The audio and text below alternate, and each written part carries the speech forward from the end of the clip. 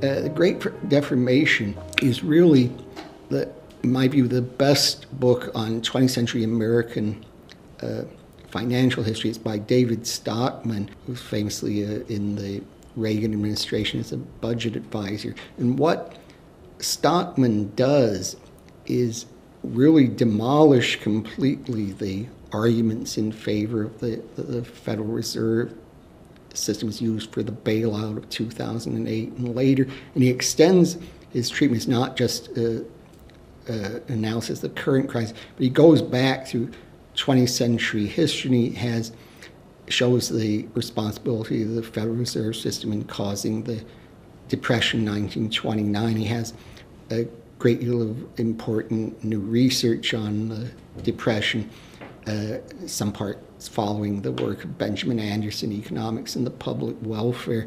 And he has discussions of all the administrations and the financial problems from the beginning of the 20th century to the present. And I think if you want to understand economic history, American economic history in the 20th century, this is the one book I think would be the one to get.